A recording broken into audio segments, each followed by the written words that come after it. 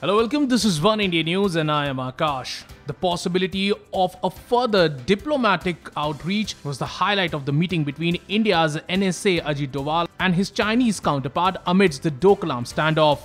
Doval landed in China to take part in the BRICS summit on Thursday. He held talks on the sideline of the summit with his Chinese counterpart.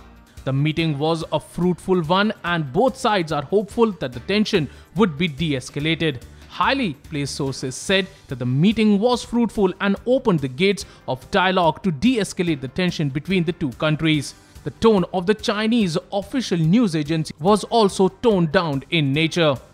It is said that there was a need to enhance mutual trust as the two nations are not born rivals. Former Research and Analysis Wing Officer Aman Bhushan told Oneindia that the chances of any further escalation are very low. India and China both want engagement and would like to see the back of the Doklam standoff soon. However, Doval is unlikely to agree to that clause. India is likely to agree of the troops withdrawal only if its men are replaced by Bhutanese forces, Bhushan said. The matters between India and China are unlikely to escalate any further. Once the winter sets in, tension would be resolved automatically, says Bhushan.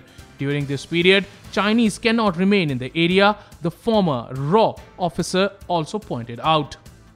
Well, that's all for now, but for more news and updates, log on to oneindia.com and please don't forget to like and share this video.